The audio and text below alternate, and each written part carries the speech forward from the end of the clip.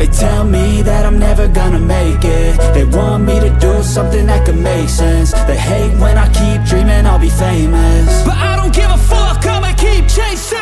I got all this potential that's deep inside of me, but they hate when you're successful cause they try to be. They sit there being judgmental because you're trying things, and they just want you to settle and do the right thing. So get a good job, don't slack off. Wake up every morning, make a good impression on your boss.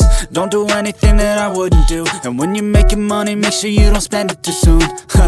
Fuck that, I'll do what I wanna do. I got a different path from everyone, and that includes you.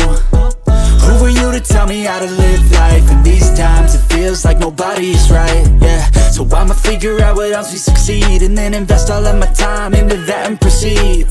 I need whatever the hell could make me happy, and I don't